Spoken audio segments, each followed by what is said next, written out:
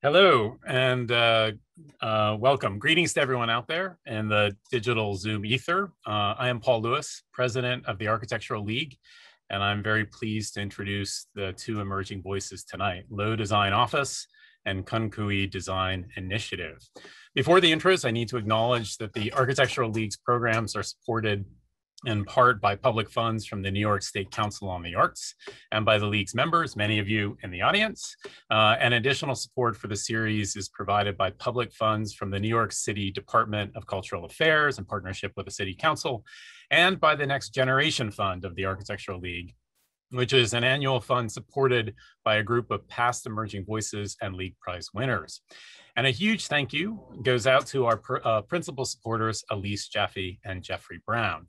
And this program is also indebted to the League's program director, Ann Rieselbach, program manager, Katarina Flaxman, and program associate, Nanase Shirakawa, who make all of this possible and who make all of the hard work that goes into Emerging Voices work so smoothly and appear so seemingly effortless.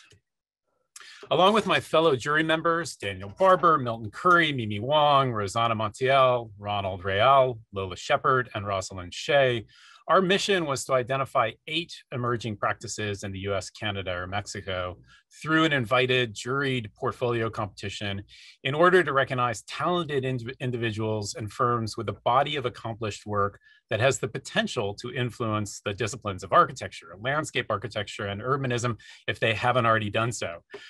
So we reviewed the submissions, being super attentive to important work that might resist easy translation into a portfolio, a format which tends to privilege seductive images. Both of the emerging voices tonight have inventive and complex approaches to the very agency of design. Both are global practices that have offices in multiple continents, precisely so that they can have extremely local consequences. Both involve collective engagements with communities, local economies, and local material systems as instrumental in their design work. Their work is visually compelling, but to focus just on the visual would be to miss much of the substance. So the format of tonight's event, which is pre-recorded, well-crafted video-based presentations, followed by a group discussion, we hope will work very well to explicate this substance. So allow me to introduce both sets of speakers. Low Design Office is based in both Tema, Ghana, and also in Austin, Texas. It is a transatlantic collaboration between DK Osseo-Asare and Ryan Bollom. And I'm pleased to say, from the standpoint of someone writing introductions, that their firm's name itself can comprise their introduction. So low design is essentially a critique of high design in architecture, being defined by high culture, high expense, high levels of extraction, high on the hog. They ask instead, how might the negative associations with low, in a sense, be inverted? What if low means low expense but high value, low carbon, low impact, low cost of entry, which makes architecture and design accessible as possible and not exclusive? In short, low seeks to realize more with less. Low design's work is also often low to the ground. The houses that they realize through design build strategies are built as part of the landscape. And even the ones that are lifted on piles do so because they are in low-lying flood zones. Their urban scale work in Ghana literally builds the earth into architecture and coordinates the cultivation of the ground and bodies of water as instrumental to the built environment. Low Design Office is also low DO or low do. And as a substantial part of their portfolio is devoted to advancing the culture of making, this is clearly the case, whether it is directly through building things themselves, or by leading their clients into becoming design builders, or through designing open source makerspace kiosks in Ghana that transform a scrapyard into Pan-African futures. The act of making is integral to their practice. They have a fascinating body of work, and we are very pleased that both Brian and DK here. Both are graduates of the GSD.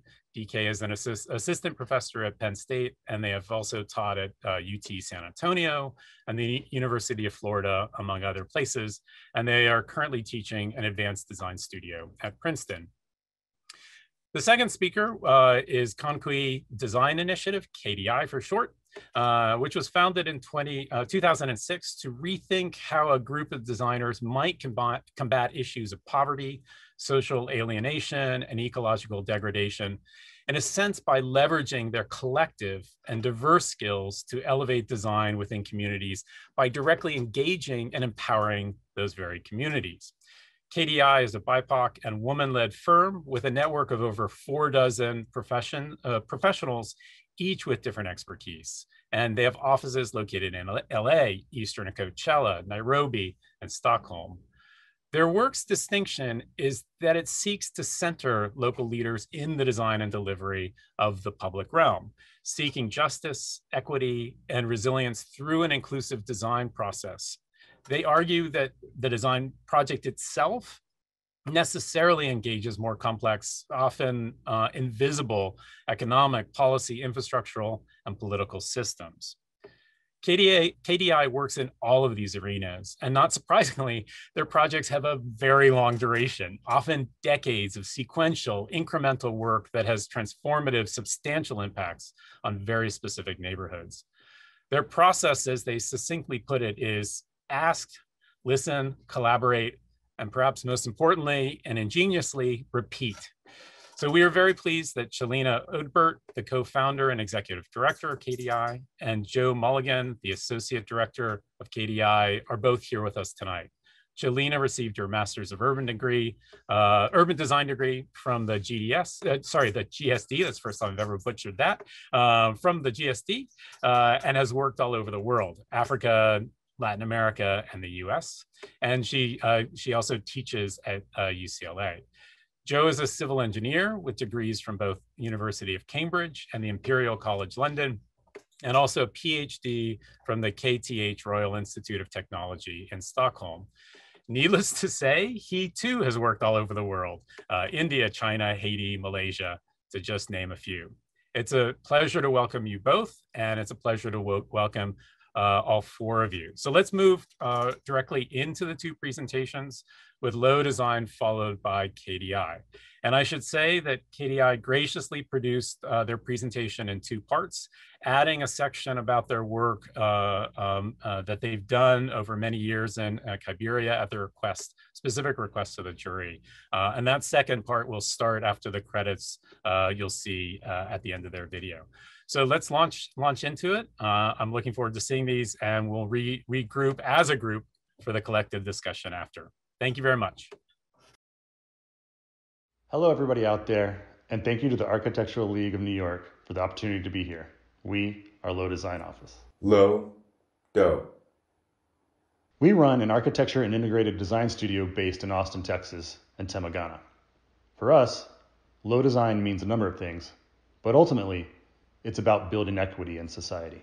We try in small and incremental ways to improve human and planetary well-being through design and making. We work to say no to imperialism and no to neo-colonialism, to find out if low design can help us evolve out of non-regenerative systems of extraction and exploitation. If we can lower the barrier to accessing design and architecture for environmental well-being, then this is low design. By convention, architecture aspires to be the apex of high culture, but this is by definition exclusionary. At the same time that scarcity, real, artificial, imagined, is the primary source of human conflict and cause of human suffering, we all know that necessity is the mother of invention, and this remains as true today as ever. Resource-constrained environments can be valuable design challenges. Not only is there an ethical imperative to design for access, inclusion, and equity from the bottom up, lowness can present ample opportunity for design innovation. People often ask us why we set up a practice that works across 2 continents and how we collaborate. The answer is simple. Ryan is from Texas. And DK is gone American. So we have been a transatlantic practice from the get-go. In grad school, we discovered we shared interest in lowness, a desire to build change with our hands. We did a design build project with young people from the United Teen Equality Center in Lowell, Massachusetts, and maintained that partnership after graduating. We decided to work locally, but in tandem. This links up because we're both interested in using everyday accessible materials, tools, and equipment, working with communities of people involved in making buildings to structure environments that can grow. We think in similar ways, in project development, in certain design conversations, and long-term participatory design research projects.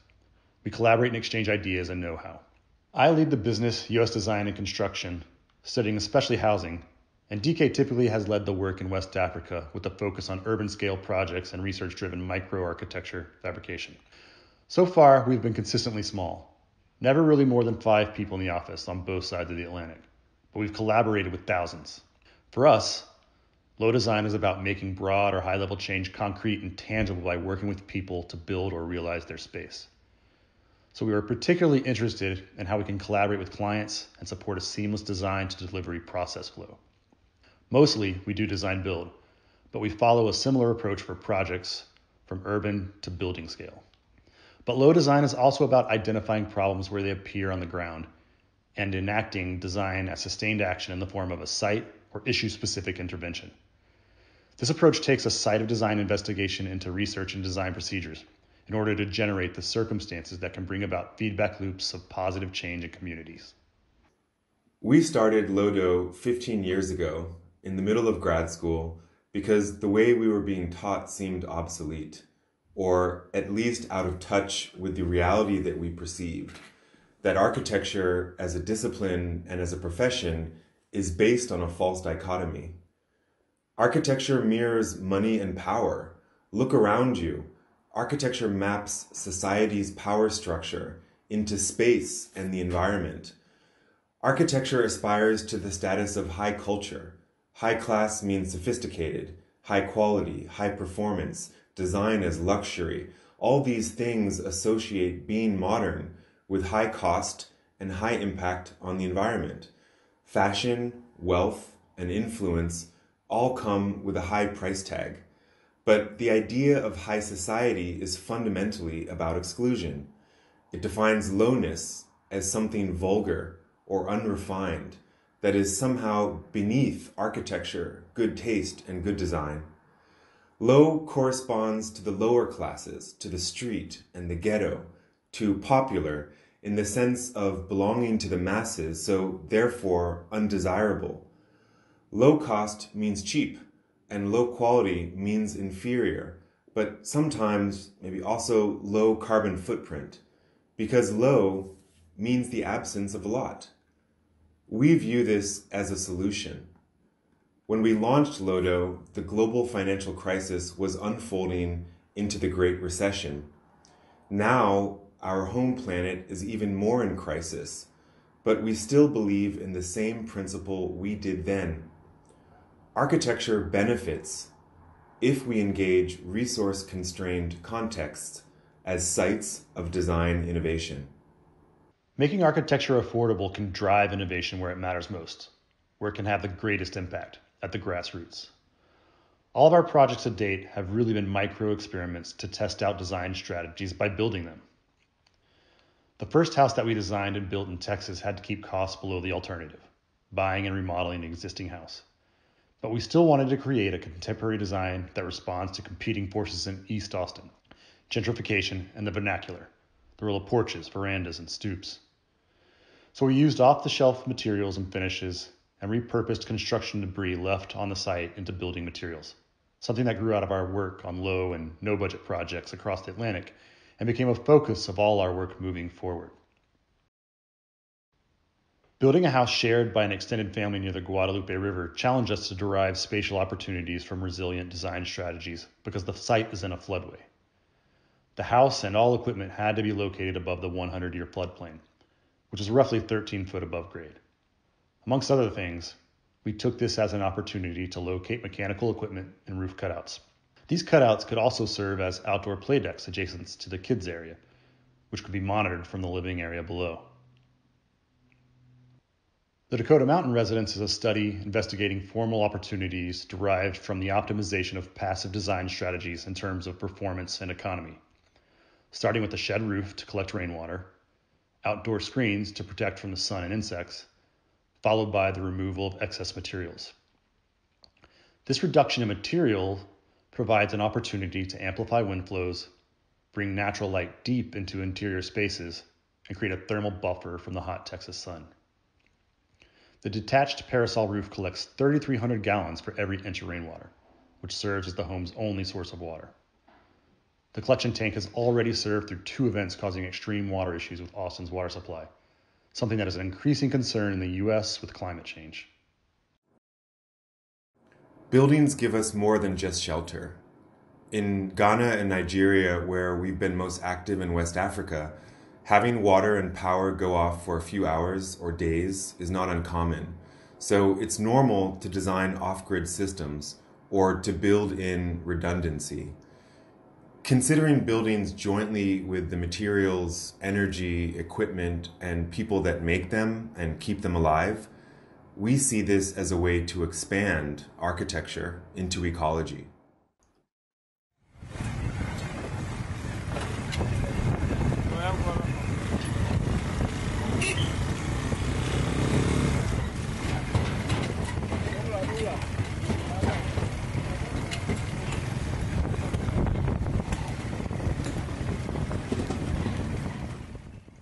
Throughout West Africa, there's a phenomenon we call kiosk culture, the network of tiny and small-scale makers and entrepreneurs working out of microarchitecture, from peddlers who walk the city selling their goods and street hawkers who work traffic lights and intersections, to kiosks, sheds, shanties, and metal containers, roofed with tarps and corrugated metal, or installed temporarily under trees, by roadsides, in vacant lots and buildings still under construction, as well as adaptive workspaces housed in larger and more formal edifices. These spaces in between and at the bottom, where improvisation is automatic, support a broad belt of indigenous Pan-African innovation, where grassroots innovators experiment relentlessly with old and new strategies and tactics for creating alternative futures. Kiosk culture is the DNA of the building industry in this context. Virtually no construction project in Africa today exists solely within the so-called formal sector, even as the vast majority of infrastructure for living currently being built in Africa does not directly involve architects.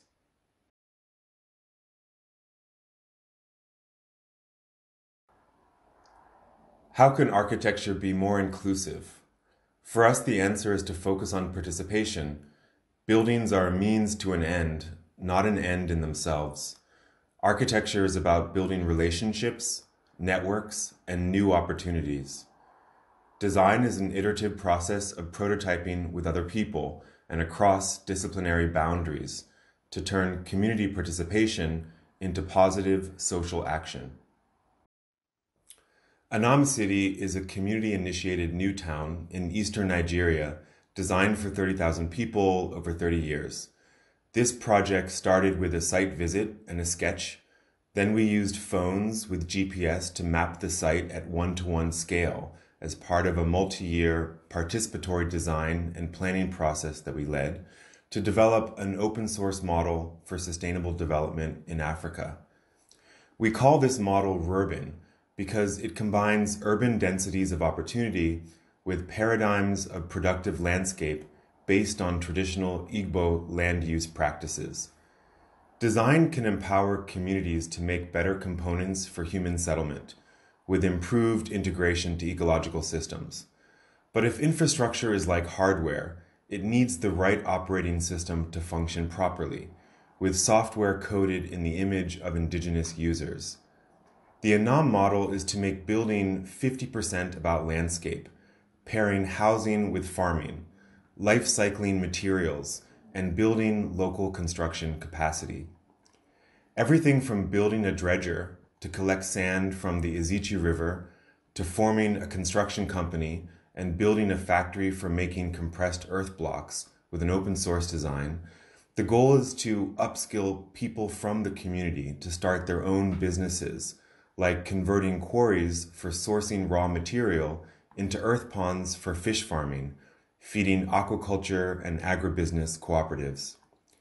We've now advanced a version 2.0 of this model in collaboration with a private developer in Ghana, a 20 square mile new town for 100,000 plus people opposite the new international airport and the Trans-West African Highway from Abuja to Abidjan. This design is a dynamic model instead of a static master plan, an alternative approach to the African smart city tuned for local culture, climate, and environment.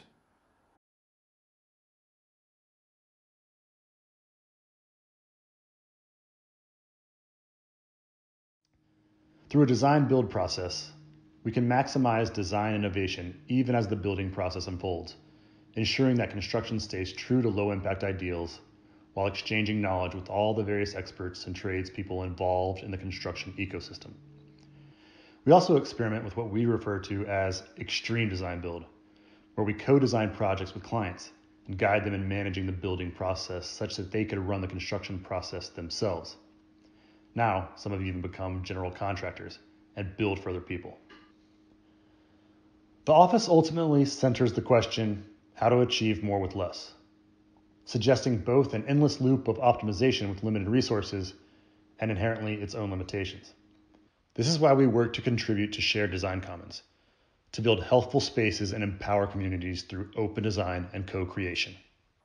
BAMBots are a series of prototypes under development for over a decade.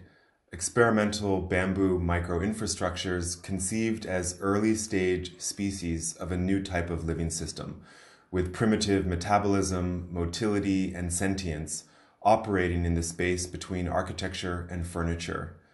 We foresee a future wherein architecture is alive and mobile. Growing out of kiosk culture, BAMBots are part of an anticipatory research project toward that reformation of spatial experience, architecture that can sense and interact with people and its environment, not in servitude to human society, but as part of an alternative model of collective ecological participation. These are low-fidelity prototypes made over a few hours to a few days with a handful of makers and youth from the community, with budgets of $0 to hundreds of dollars.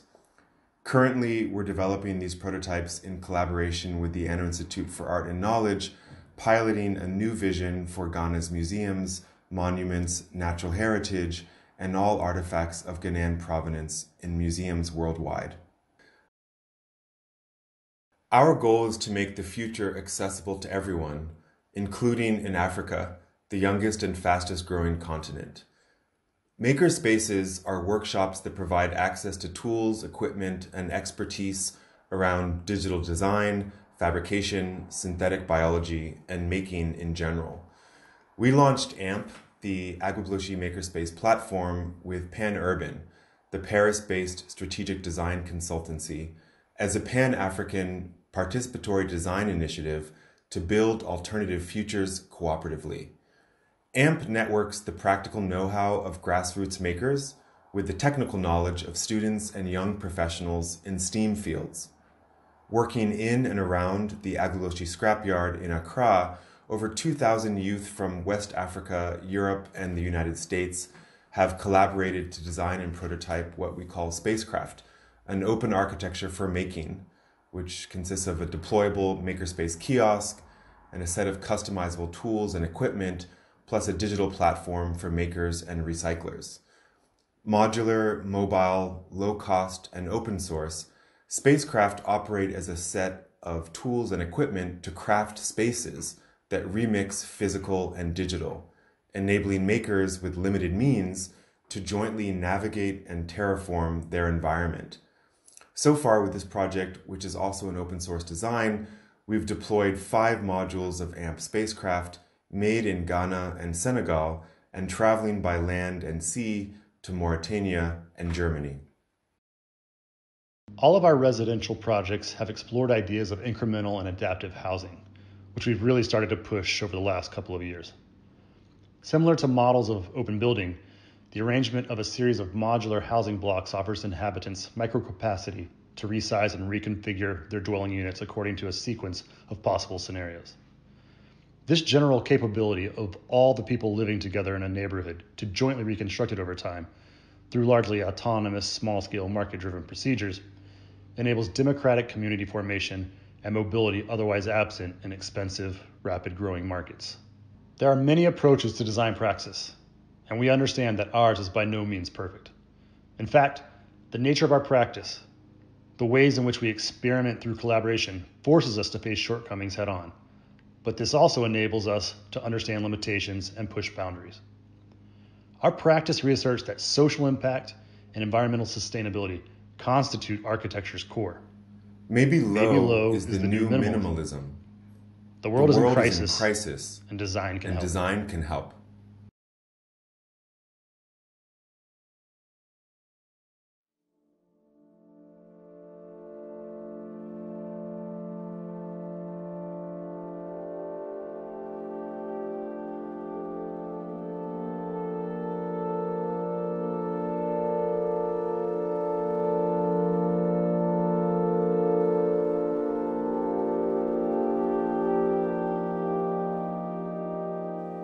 Coachella isn't just a music festival.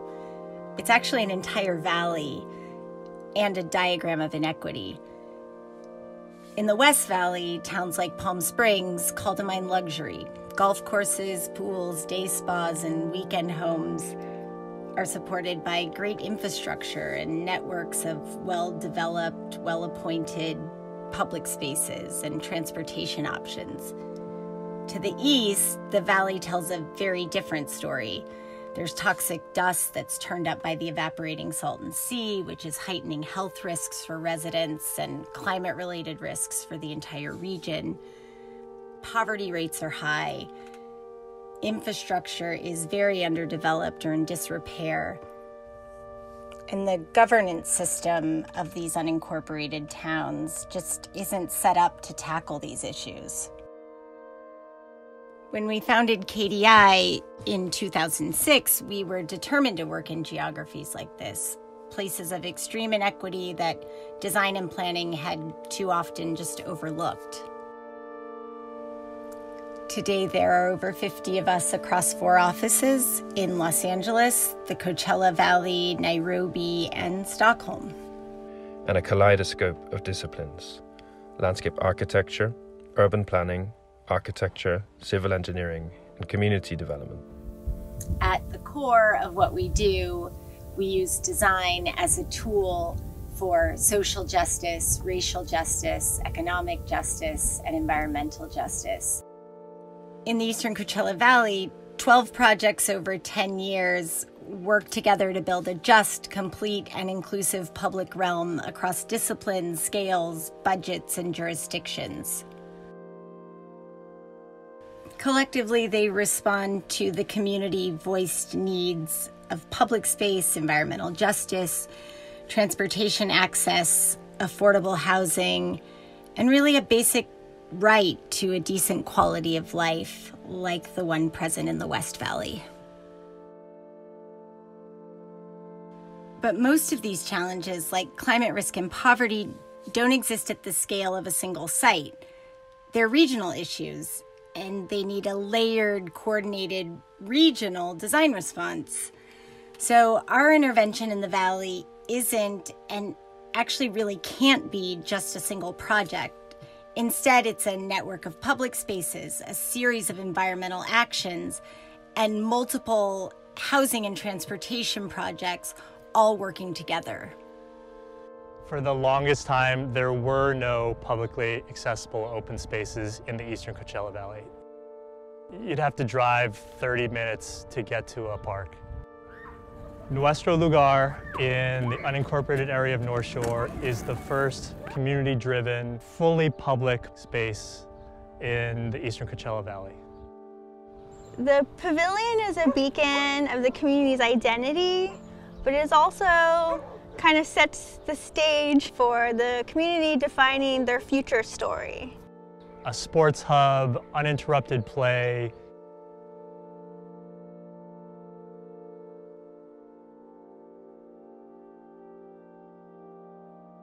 Topography reframes the landscape and shifts our perception of it. Totems tell stories and they give directions.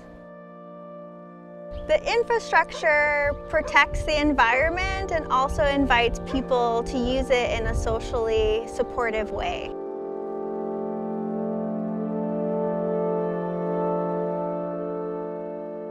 Now in construction, very soon, a larger park will provide the second piece of that network, providing more infrastructure physically, but also socially, economically, politically.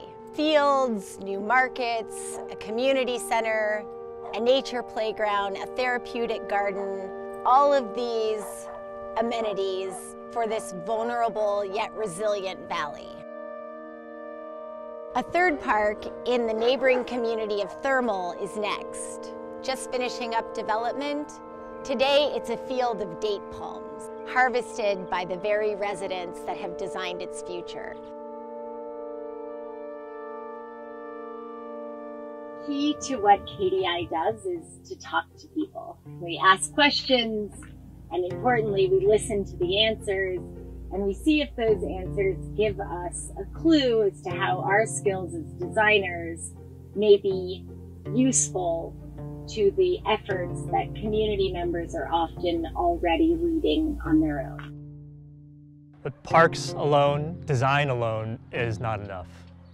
In the West Valley, you've got this really extensive transportation infrastructure, bus, bike, pedestrian, all linking leisure spaces and logistics. And that all stops when you get to the eastern Coachella Valley. And with that, you lose access to jobs, to hospitals, to schools, to basic services, to opportunity. In our earliest meetings, Eastern Coachella Valley residents told us that they needed better ways to get around the area. And it was great and vital to have new parks, but without better mobility infrastructure, it'd be hard to get to the parks. The only way to add this mobility infrastructure was to unlock state funds. And to do that, we had to create a county-adopted mobility plan, which meant we needed the county transportation department on board. So we negotiated with them, they agreed, and we were able to start working with residents to create the mobility plan. Transportation plans are highly technical things. This process gave residents the tools to make choices about where they wanted to put new transportation infrastructure, how they wanted it to function, so that everyone could get around by bike, on foot, on skates, safely and easily. This new infrastructure is going to connect the parks, it's going to connect people to their friends and family all around the eastern Coachella Valley. And it's going to help create a healthier environment, and it's going to connect to opportunity.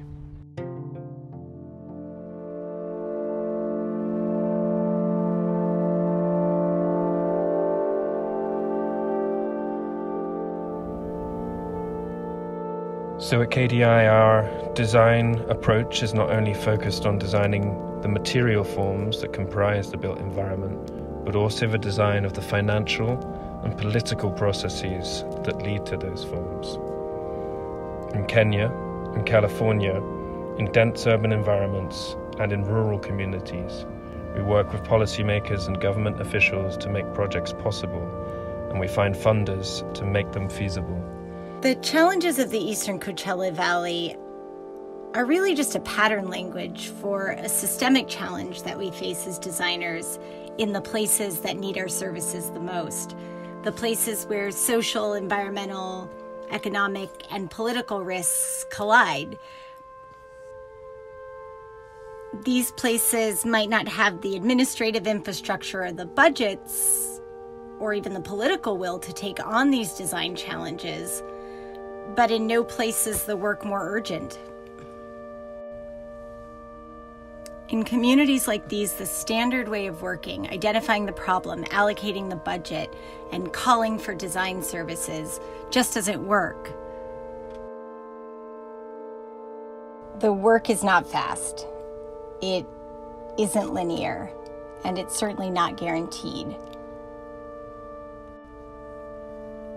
All of us believe in the possibilities of design, and with that belief comes a great responsibility. Design can make places more inclusive and equal, but it can also make them exclusive and fraught with risk. Looking at our communities today, it's clear we must do this job better. Not on occasion, not when extra time prevails, but with every project and every practice, every line we lay on the page. It's not an aspiration, it is the essential charge of our professions.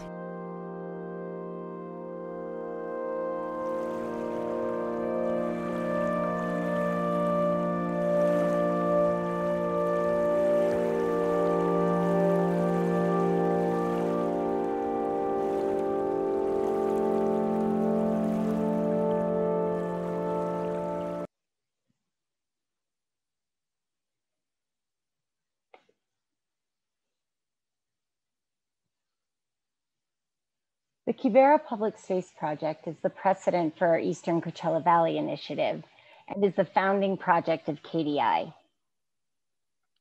It reconceives of the role of the designer as sole author and seeks to reconstruct the client-designer relationship to invite multiple actors to share decision-making power through a design process. The project is in Nairobi, Kenya, in an informal settlement called Kibera.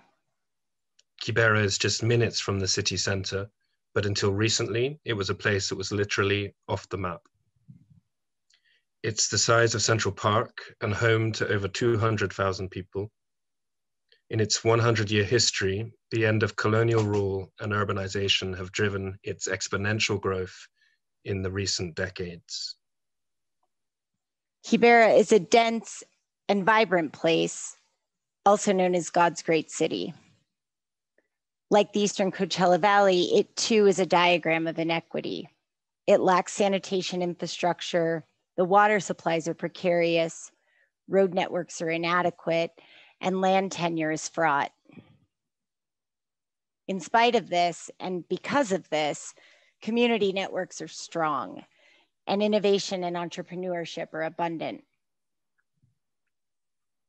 The Kibera Public Space Project is a network of 11 and counting productive public spaces that overcome the constraints of available space by reclaiming waste spaces along the tributaries of the Gong River to create a spine of access and infrastructure. Because of the contested land tenure in Kibera, each site is designed to be semi-permanent, using simple materials and basic construction techniques.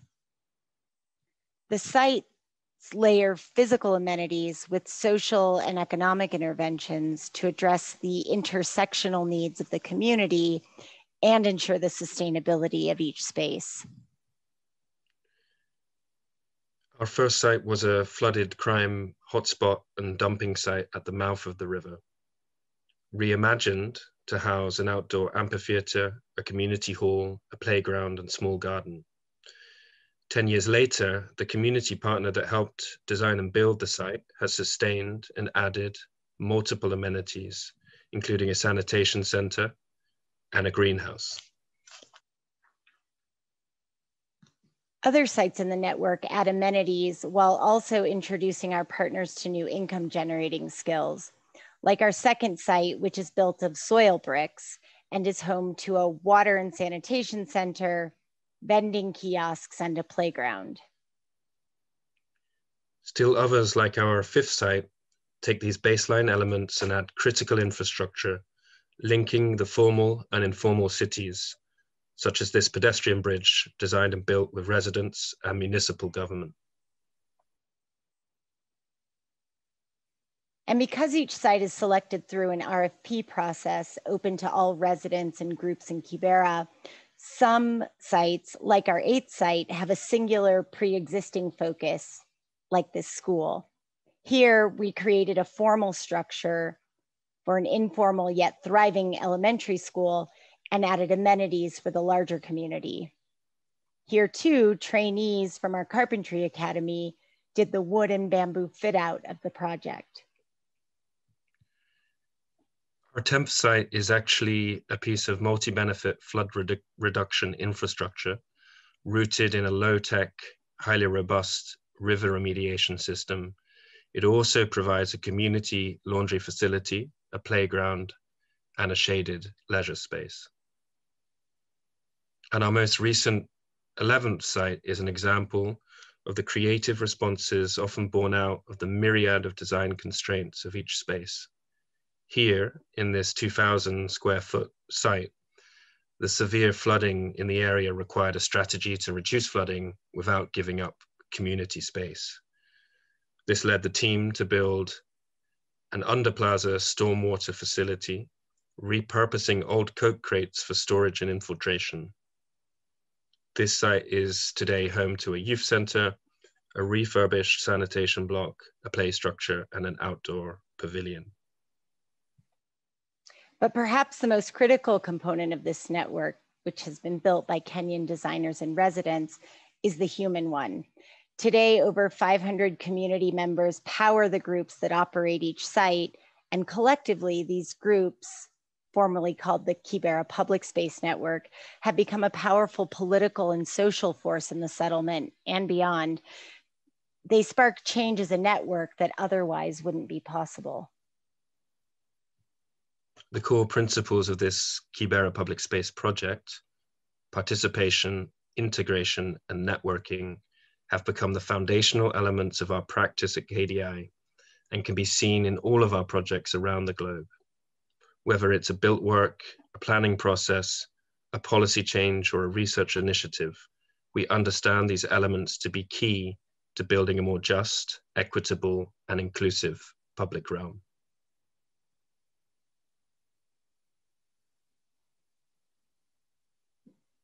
Thank you all. We now get the pleasure of turning on our cameras and seeing all existing within the same space. So it's really fantastic presentations. I mean, one of the advantages of the video is it does allow you to have this kind of compact, but it's almost too compact, right? There's so much information. Full disclosure, moments before we moved into the talk, I found out that actually Lo and Kounkuey actually have worked together. Is that how did that happen? Can you kind of talk a little bit about your collaborative practices with each other? I guess I'll jump in on that one. So we know of each other's work from we went to school together, and we had similar interests, and we saw an opportunity in a competition. And we reached out to them as community partners, landscape designers, thinkers, policy thinkers, and luckily Chelina said yes. And so we started working together for the first time really in 6 or 7 years, although we knew each other pretty intimately at school. And I think one thing that is always striking to me is there's Lodo, there's KDI, but really there was a movement at the GSD at the time that we were all there, and we were all part of a group called SOCA that was a group dedicated to moving design to a more justice-driven space within the curriculum and also within kind of the practices that were represented in the faculty at the GSD. And so when I look back at it now, there's 5 or 6 firms, all who have kind of a similar commitment to a different mode of practice that came out of that time. And so it's really nice to be in conversation with one of those groups of friends tonight. Can you expand on that? Because one of the things that I'm very curious about in general that's kind of crucial to tonight's kind of presentations is the shifting agency of design, shifting agency of what designers, architects, urban designers, landscape architects need to do, should do, and also how they are being taught and what needs to change. Can you each speak to what you would regard as being your biggest critique of conventional practice, and what you think most significantly needs to change within the discipline? And maybe we start with Lodo first. Well, maybe I'll add one comment on this because of what Ryan and Chelina just mentioned about maybe the origin story. And when you introduced Paul, I think you even used like a phrase or a term where you talked about something along the lines of the agency of design. And I think that's an important one, because we actually organized a conference, actually a couple conferences sort of around a weekend, but one of them was specifically framed as systems of inclusion, and it was around the theme of design agency. And I think the question that we asked then, and when Chelina speaks of this sort of micro movement or a number of sort of firms and sort of initiatives that not necessarily, well, that were all kind of in proximity at that time, I think one of the things that we were trying to understand was, we know the world is complex. We know there are these really macro system scale issues within society that are sort of global and big, and, you know, and how do you tackle them? Like, how do you actually engage them? And those define the structures within which design typically operates. And so are you kind of condemned to always be working within the system, or how can you actually shift it towards greater equity and justice? And I think that's, again, I think a thought that is important, I think, from my perspective, because it's still an ongoing question, like, what actually is the agency of design? Are we just making things look prettier? And I mean, but how do you actually change the system? And I think in terms of the other aspect of it is like, what is the critique of contemporary sort of approaches? This is going to be, I think, probably one of the big things we talk about, and there's lots of different angles. But the one thing I'll throw in the ring is that we're not collaborative enough. We're just not. I mean, everyone is, like the way school is taught, everyone focuses on their own project, and to work kind of collectively and cooperatively is just still so outside people's comprehension. And the question is always, well, how do you survive? How do you make money? But if we don't address these issues, then we are self-selecting to not only be working within the system, but I would also offer, we're essentially making ourselves obsolete in the future.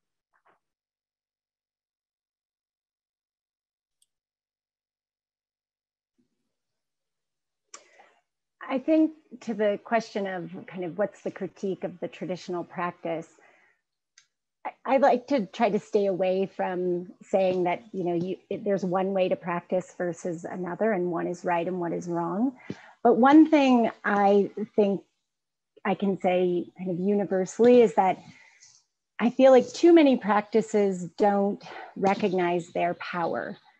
I hear a lot that, you know, design is a service industry, and so we create projects when we're invited to create them or when we are commissioned to create them.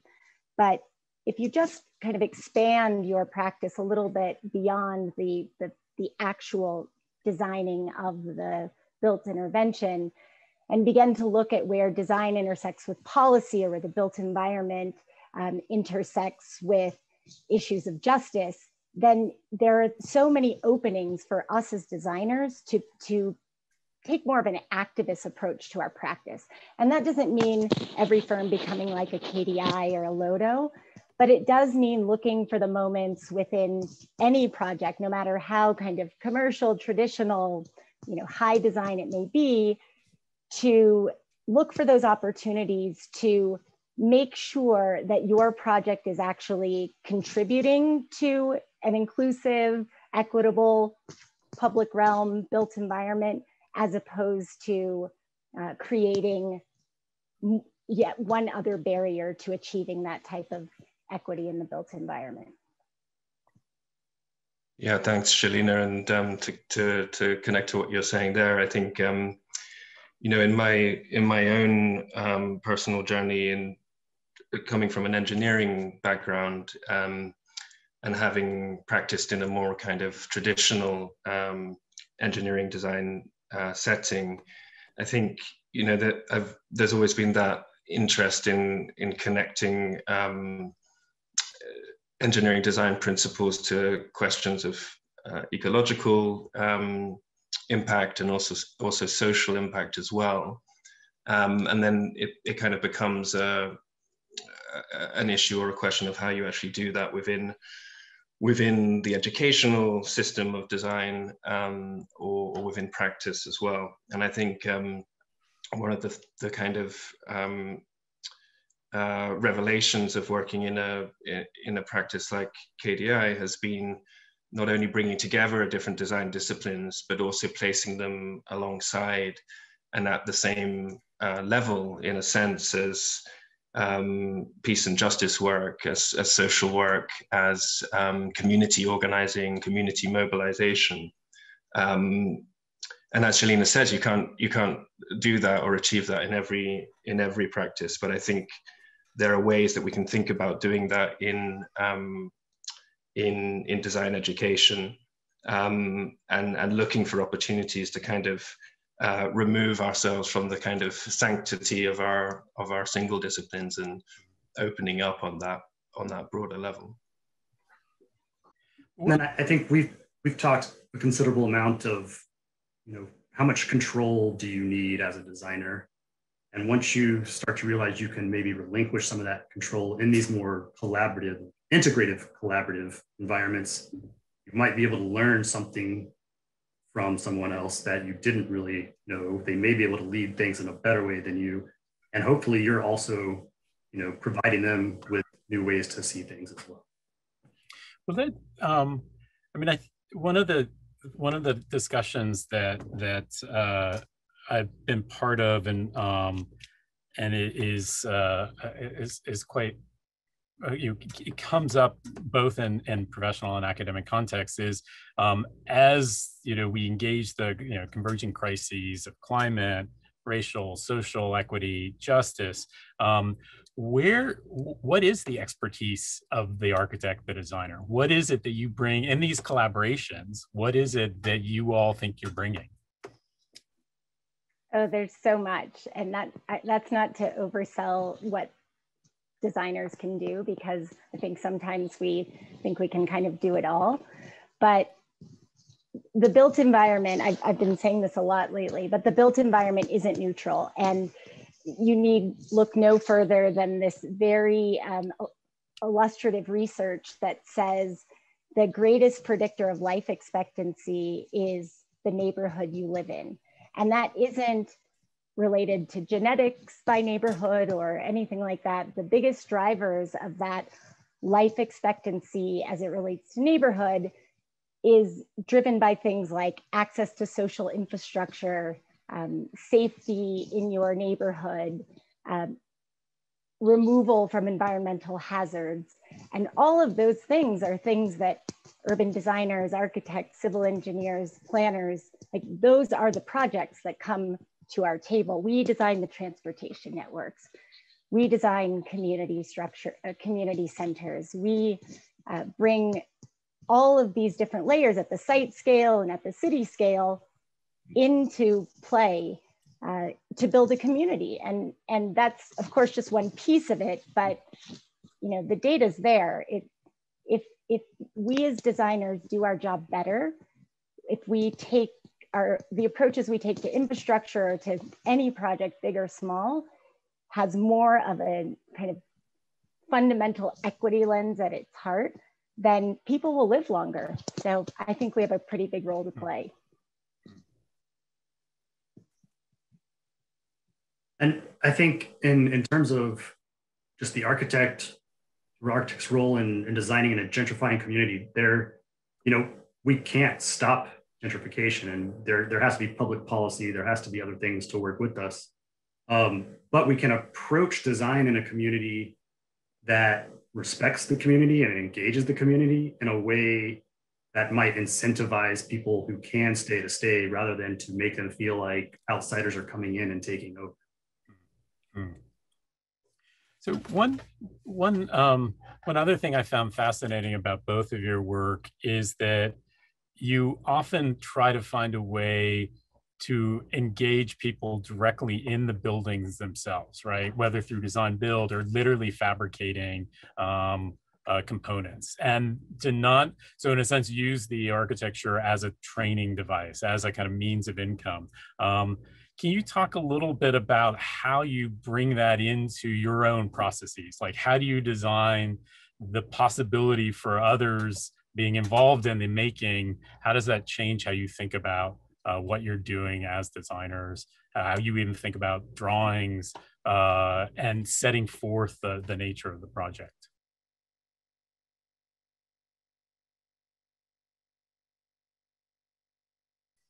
It's like the problem Not about all four at people. It's like once. too many people. It's bad enough when there's two. There's four of you. It's like who, maybe DK or Joe. I mean, I can try and jump in. My internet is a little bit glitchy, so if you lose me, send me a chat or something. But I think building off of what was just said, I think another aspect where the, let's say, design expert person in quotes is kind of a bridge has to do with between sort of the design and the making, and then sort of the making becomes a tool towards something else. But is that the words that come into my mind is kind of like a technical imagination. And what I mean by that is that one of my good friends who's worked with us for over 10 years in Ghana, Kay, used to always sort of joke that, people believe what they eye can see, and that the ability to see a place and recognize how it could be transformed, and to be able to translate from sort of a possibility space in your mind into some type of process that can systematically bring you towards manifesting that or realizing it in the space. That's not something that comes natural to everyone, or which everyone has a sort of equal degree of proficiency in. And I think that that's part of the role of a designer, is to help people transition from kind of problem or possibility space into an actuality. And the way that relates to, I think, making is that, and this speaks also to this, I mean, you mentioned this, Paul, but this sort of, this foregrounding of the visual within the design disciplines, people are so focused on what something looks like, that stands as a proxy for the thing itself. But buildings or a site or some kind of built environment context is not just the physical things that are there, but it's also the ways in which that environment is able to act on and with the people that enter into those spaces. And if you just build something and then people come there, it can have an impact. But the entire process of making it with people can change their views, it can change their capabilities, it can remind them of ways in which they can be empowered, it can bring people together. And so if you divorce that aspect of making things from community engagement, then invariably you've kind of reduced the possibilities or the impact of this into sort of something that's just a kind of shell or a sort of small piece of what it can be. Yeah, and I to connect to that, I think there's as DK was saying, there's this kind of the transition from this kind of possibility into the realization of something in space. And oftentimes in the neighborhoods that we're working in the communities we're working in, the culture of making is very strong. So there's something to build on there. For example, in Kenya, the Juakali culture, which is a making culture across the country, is producing all types of very practical, very creative, different types of fabrication for all types of different uses. And so there's the possibility of kind of building on that and realizing it in new conceptions. And I think that's where the power of drawing and rendering, which you alluded to, Paul, kind of comes in. I think that's where designers can have a really big impact. And I've seen great examples where renderings, really good, high quality 3D visualizations are being put in place in communities which wouldn't normally have exposure to that type of realization. And it really brings home to people the possibility of spaces, but also how different fabrications can kind of live in a new 3D possibility. So I think drawing is huge. And even in a very practical sense, my colleague in Kenya has just been producing as-built drawings of several of our public spaces, utilities, where the drainage is, how big this infrastructure is. That doesn't exist for many structures in these neighborhoods, but it's very practical when it comes to future changes and the dynamic nature of settlements as well. So the kind of the basics of drawing and architecture are, I think, important and powerful in that context. When you're working on these iterative projects, and both of you, I mean, both of you are involved in projects that are long term. They're iterative. They evolve. They change. What you anticipated, 10 years ago is probably not where they are now, because you couldn't predict exactly where they were going to go. What are the unanticipated kind of ways in which projects have evolved? And I'd be curious, particularly relative to the Kibera project, or even the work in the Eastern Coachella Valley. What are the projects that have unfolded from the process that surprised you, that were kind of unanticipated as you started the process? I think the first thing that we get comfortable with at the beginning of each project is the unanticipated points that we are going to encounter along the way. And so I think our starting point is to know that whatever we've thought the process is, we can't really rely on it for too much of the way. And this is because we're doing projects in places where they haven't been done before, and there is no RFP for them. There is nobody who's already committed to working in this way to solve these problems. So we're often trying to push people in new directions to do things they haven't done before, they may not want to do. And that is just really, all that is anticipating what the next move might be and what your counter move can be when it comes. So I don't know, there are too many stories to tell, but I think something that happens often in the Eastern Coachella Valley, in Los Angeles, in Nairobi, is the way that the political tides shift. So you may start a project without a lot of kind of official political support. Maybe we've seeded a project with philanthropic dollars or through some other mechanism, and that allows us to get something on the ground, kind of a proof of concept that we hope we can use to then leverage larger interventions and ultimately connect those to an intervention at scale. But that only works if by doing those kind of micro moves, we can use them as kind of advocacy tools to bring government agencies on board, like to bring them into the fold. And I think it happens, something that always surprises me is it works more often than I would have expected it to.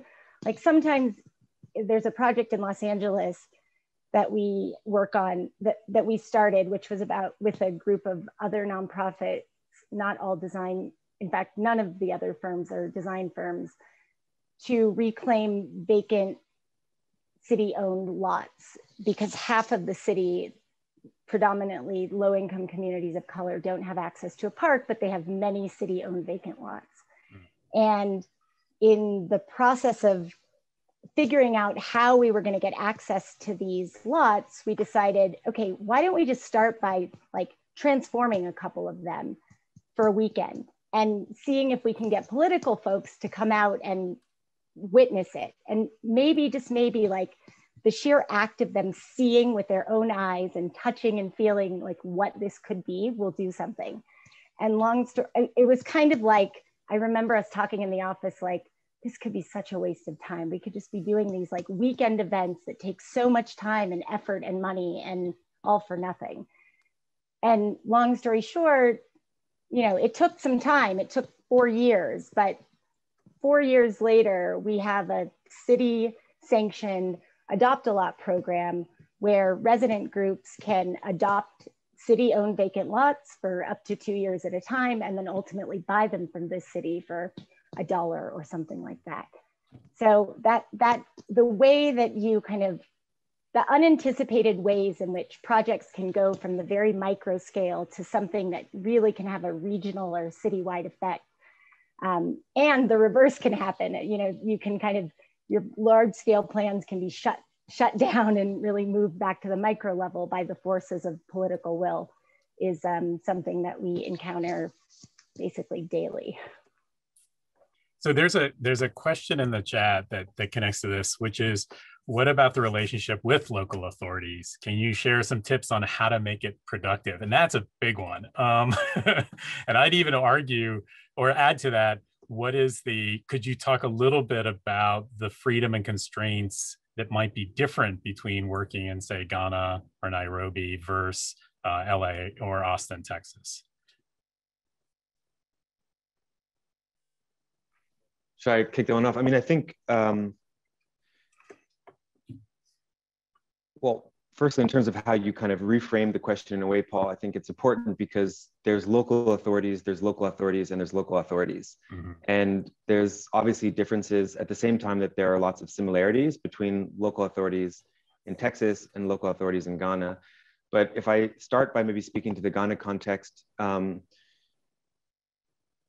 would say maybe there's two things, and one sort of comes back to the earlier comment, the earlier discussion which just happened. But I think the first one is that there are a lot of different, let's say, authorities at the local level. And so to explain what I mean by that, in most of, well, not most, if I say for the countries that were formerly part of British West Africa, so at least like, for example, Ghana and Nigeria, there are two simultaneous legal frameworks active within the country, which is kind of schizophrenic because you have statutory law, which is like the legal frameworks that exist in the United States and which interface with global legal structures and economic systems. But you also have customary law, which is based on traditional rulership and sort of traditional structures within society. They're both valid. And so for certain kinds of issues, I mean, it's kind of like civil and criminal law, but in a slightly different way. So you can take certain issues and disputes to sort of both of those trajectories. And so you immediately have sort of multiple authorities that are active within a space. But then when you compound that by multiple tribes or ethnic groups, and then local government, and then federal government, which is present locally, you very often have lots of competing authorities at the local level. So I guess that's a first thing, because it's not really always so black and white, like that's the authorities, this another person. Everything is a negotiation. I think the second aspect to that, which is what I alluded to, ties back to the earlier conversation, is, you know, when we started our practice, one of the things I think we did take out of our educational sort of environment was the idea of projects as seeds. And I feel like Chelina was also speaking to that. And I think that you can choose to talk a lot about something, or you can choose to do something. And if you focus on just talking a lot with local authorities, you might get really frustrated oftentimes. But I think if you can hybridize your approach both between talking to lots of people and keeping them abreast of what you're trying to do, involving them, asking for permission sometimes before, after, during, but also doing, what we found many times is that once things start to happen, people totally support it. And I think, again, that's been mentioned. And I think that relates to both contexts, that the more you can demonstrate evidence of the value of something, then you don't have to talk about it very much because it's right in front of people. And then they're like, can we just celebrate this or put it on our website, or can we help somehow? And that's a much better conversation than trying to convince or be significant.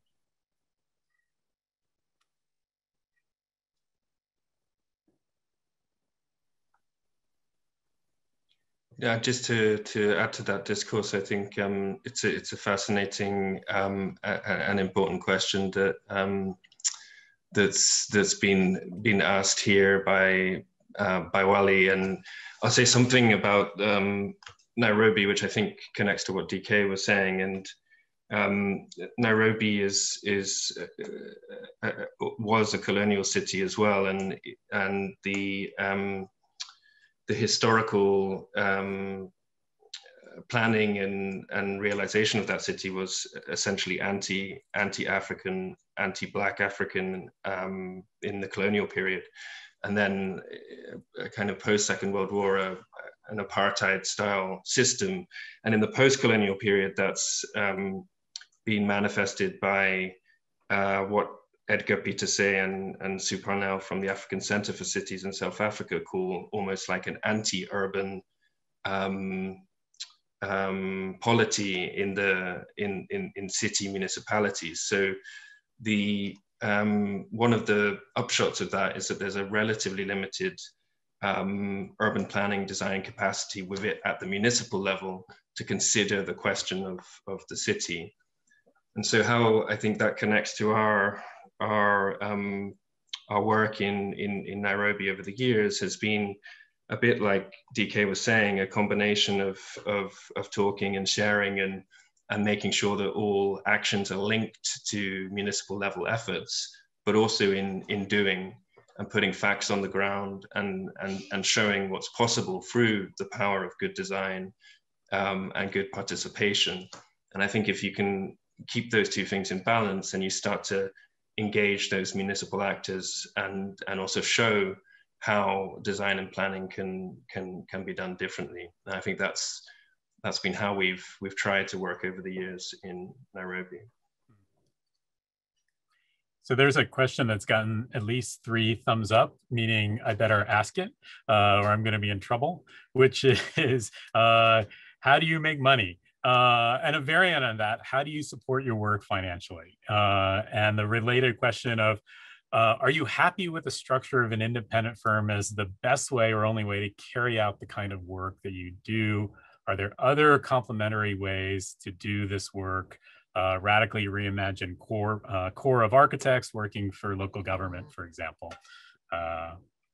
So Ryan, how do you make money, and what about your relationship to being an independent firm? And is there some argument for a better collective that we should all try to advocate for? Well, how do you make money is a real good question. We're still trying to figure that out, but I think we're getting there. I think when we started, we could have tried to become a nonprofit, which a lot of the work we're doing is nonprofit realm, but that's not what we were interested in. Because I think ultimately for us, if what we're trying to do is show a proof of concept that you can be a market-driven practice and be sustainable and create projects and make projects and make money. And I think it takes time and perseverance, but I think, especially with the work we're doing here, we're in a capitalist world. And so we have to figure out how to make our projects and design and thinking accessible to developers. And so can we look at the systems and work within the systems to make more accessible strategies, something that you can develop? And if you can actually sell something to a developer, then you've done your job. And so I think we look at it from that standpoint. I think DK could probably, he has some very strong opinions on this. He can talk more to it, but about, thinking about design in terms like being more of a business person. Architects haven't historically been business people, and they somehow want to shy away from it. But thinking about design more as product-based. How can you create something that can then be replicable? And that's this idea of the open source. How can you start to generate designs that can be shared to create broader reach, but you can somehow also make money off those things. And ultimately, we are in some ways, we approach things sometimes as developers, and ultimately we've talked a lot about, do we want to be a develop, design, build type of practice? And that takes on a lot. And I'm not sure we want to do that, but we've thrown around the idea of, maybe to have the largest impact in terms of people, we should become, tract home builders and try and rethink tract homes. So we're willing to try a lot of things. I think the second question of how does it work being an independent designer? That's also a question we've considered a bunch. For us, what I ask is like, how big do you want to become and how much control do you need? And ultimately, when you have these, how large of a firm do you need, and how many people do you need to control under? And I think, I don't know, for us, we've realized we like to stay small and nimble and collaborate more because we can move in and out and be really, throw ourselves at a project and understand the client and the people in the process and collaborate deeply, rather than to have a lot of people working for us to try and execute our ideas. And obviously there's a balance there. I'm not sure what the number is, but I think we're definitely on the side of staying small. Chelina, I know that, you're often firms will kind of list how large they are to kind of show the kind of brute force of their strength. But your listing of 50 people is almost more to show your nimbleness and your ability to operate in multiple arenas. Can you talk about, this question of how do you make money? How do you work with 50 people? What is, how does this unfold? I mean, at some level, you already are that core of architects, right? Designers, thinkers, et cetera, engaging the problems of our time, right? Well, I think a couple of things that come to mind immediately. One is that we never intended to be a team of 50 people or whatever number we, ultimately get to. It's really grown out of necessity. And I think critically, and no offense to the architects in the room here, but I think critically, we aren't 50 architects. We are a multidisciplinary team that certainly includes architects, but landscape architects, community organizers, you heard it in the video. And it's that kind of, that collective that allows us to make money the way we do, which is what I'll get to next. So we are a nonprofit firm, and that's just kind of more of how we started than a really intentional decision. After we were working for a couple of years, we did look intentionally to say, should we remain a nonprofit or should we become some sort of hybrid practice or be a for-profit practice? And ultimately we stayed as a nonprofit. But when you really look at our projects and our funding streams, what you see is that we kind of look half like a traditional firm and half like a nonprofit firm. Our funding comes about 40% from traditional philanthropy. And we use that to seed projects, which I can say a bit more about in a second. And then the other half comes from traditional RFPs, the same way that all the rest of us get work. Maybe the only difference there is that the RFPs that we team on or that we go after are mission aligned. So you wouldn't be able to look at our portfolio of work and necessarily identify which ones are the philanthropic projects or which ones are the RFP funded projects. And on the philanthropic side, and the reason we ultimately decided to stay as a nonprofit is it really gives us that agency, going back to those early conversations about what we were seeking as designers. It gives us this agency to identify problems and begin to work on a solution without waiting for the RFP to come out, without waiting for the official decision-making powers to deem it a priority. We can work with residents, we can work with people that are living these experiences every day and hear from them that it's a priority, and then begin to kind of work in reverse to connect it back to the official power brokers to make it a priority for them too. And so with our seed funding, we often kind of try to make it hard for a government agency or kind of scale partner to say no. So sometimes we use that seed funding to do a first round of design services or to invest in kind of a feasibility study that may prove the case. For example, the life expectancy work. Once you show someone that in Malibu, people live 15 years longer than Watts, which is just a few miles away, you get someone's attention. And then you can start to pitch projects that they have the resources and capacity and jurisdiction to invest in. We do that a lot. There's that dovetails into another question, which is, as administrations change, particularly in the States, are you optimistic about the next 4 years or even the next year relative to funding, to questions of nonprofits, to even the focus on the crises that we're all needing to attend to? Well, I'll just say I was optimistic in the Trump administration. So I tend to take an optimistic view no matter what. So maybe someone else could give a better answer.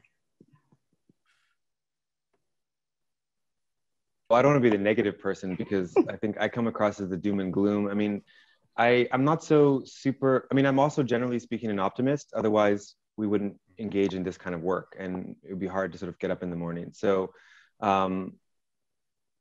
I think there are some reasons to be optimistic, but I also think there are a lot of reasons not to be. Like, and I think speaking to the current pandemic, I can't think of a better example to sort of have X-ray vision of how messed up the world is in terms of how the vaccine is being distributed globally and the ways in which sort of wealthier countries are holding on to sort of certain ideas around protecting intellectual property rights when it's a sort of very cut and dry kind of ethical frame around whose lives are more valuable within the world. So if I had seen a kind of more sort of fundamental seismic shift in terms of our paradigms of global togetherness, I would feel slightly more optimistic. I think the thing which compounds with that, and I sort of maybe foreshadowed this earlier when I said that in many ways I feel like some of the sort of professions are making themselves obsolete, is that if you pay attention to sort of futures much at all, it's pretty clear how the future is going to play out, which is that capital wins because automation comes into play and can displace a lot of the things that human beings are doing. And a lot of people say, oh, well, jobs will be reinvented, they'll be remade, there'll be new jobs. Sure, that's true, but it doesn't change the fact that sort of computational machines and sort of their extension into physical environment is going to radically disrupt sort of design for the built environment and the professions and the sort of ways in which sort of people make money today. So I think the last thing I would say to it is I always say, like, if you want a car, you don't go to a car designer and say, please design me a car. And then you take those blueprints to a car maker and then they build you a car and then you drive it home. That's not how it works. And the cost of cars and the ways in which cars and vehicles are distributed around the world is part of an entirely different framework of design and delivery. And I think that to some extent, we're not fully engaging the ways in which we have to radically embrace technology and reformulate how we design and make things in the world. And if we don't do that and shift everything that can be done by machines into a regime where machines do it and find new ways for humans to collaborate, then I think it's going to there's a very real risk that it can actually drive disparity within the built environment. Could you position, I mean, I find that argument super interesting, and I'm curious how you would position the work you're doing with the informal kiosks, the kind of using the scrapyard as the basis for invention. How does that fit into those? Because that's not the kind of typical perception of technology being deployed with raw materials to produce the newest and the best, right? It's a very different model of even kind of what you were putting out there as being the model for cars. It's a different, and I'm curious that have you positioned that work in the very critique that you just unfolded? So I'll do this as brief as I can because I don't want to derail everything. And this could be a whole thing unto itself. But I think in a nutshell, that project is very much central to trying to, as Ryan said earlier in the video, sort of conduct a series of micro experiments about alternative possibilities. And a simple way of looking at it is that Africa is today growing demographically at the fastest rate in human history. So we know that over the next decades, there'll be 1 to 2 billion more people living in cities in Africa.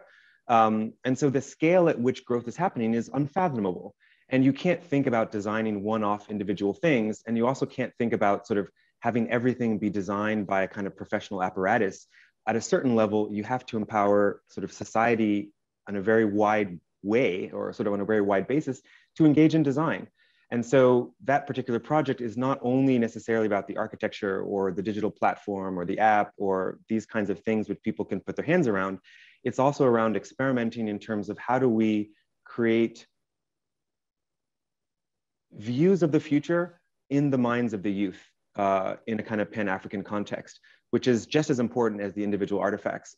On the flip side of that, it's also about how do you involve many people in a design process. So, I mean, over 2,000 people have worked on this project, and we've gone through, at this point, we're into the 4th iteration of the deployable kiosk. And that kind of design kernel as a kind of blueprint that you can download and then go and make in your own community is an example of how you can distribute design through an open source kind of license sort of process, so that many people can have access to a basic ability to design, to make something, but then you have to recursively try and bring all of these experiments back into the commons so that everyone can learn from it.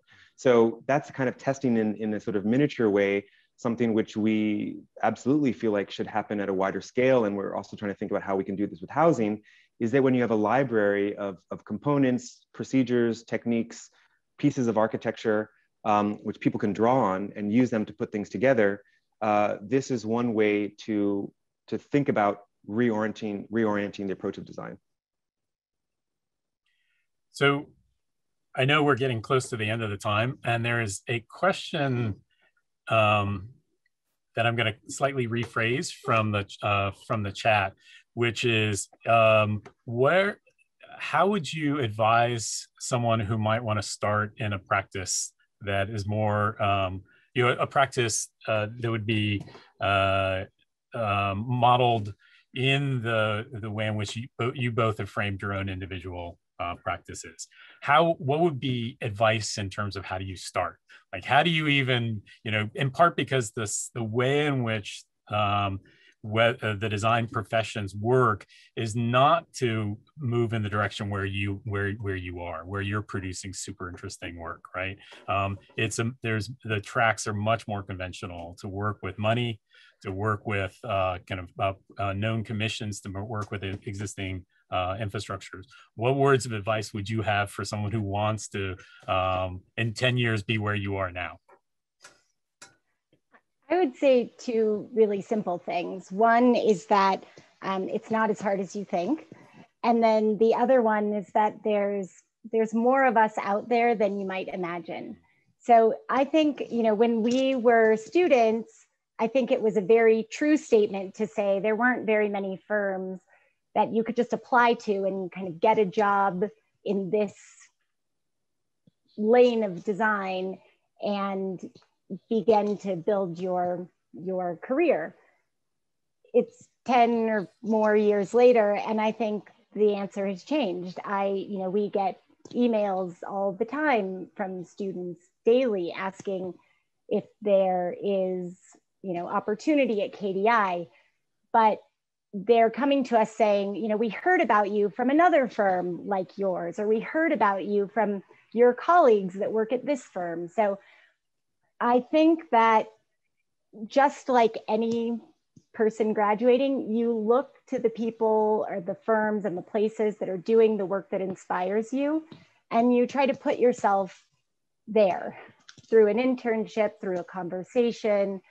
And then if that path isn't immediately open or available, I think there's ways to bring this mode of practice into a traditional firm. I think you can go into, name your architecture firm, and bring a mindset that says, whether I'm working on like a parking lot detail or a sidewalk design, I can do that in a way that expands what the typical sidewalk does or doesn't do, who it includes or who it excludes. And in doing that, you begin to build your own muscle for how you approach your personal practice. And then, from there, you may go off and start your own firm. And then I would jump in and say, you need to be committed to what you believe in. And maybe sometimes it's difficult to know what you believe in, especially when you're young. But if you are committed to the process and the idea that you may have, we're paralyzed by fear often in society and in work. But our approach is kind of like, we didn't know what we were getting ourselves into completely, but we knew we could make it work. And that's always been our approach. So I think, if you have that attitude, you can stay committed and true to what you're trying to do wherever you're at. And then, you can potentially see, a seed project, a small thing you want to take on locally, and attack that, and then maybe that can grow into something bigger or greater. But I think the biggest thing is to be confident and not necessarily look back. You're going to make mistakes, you're going to have failures, but you need to learn from them and, you know, rethink those things moving forward to get where you want to go. I think it's a perfect place to kind of wrap up. And I want to thank all four of you, Ryan, DK, Joe, and Chelina, for the, you know, not only the work, but also the clarity at which you've conveyed the work and the ideas and the richness and the thinking and the rethinking of the agency that's fundamental to the work.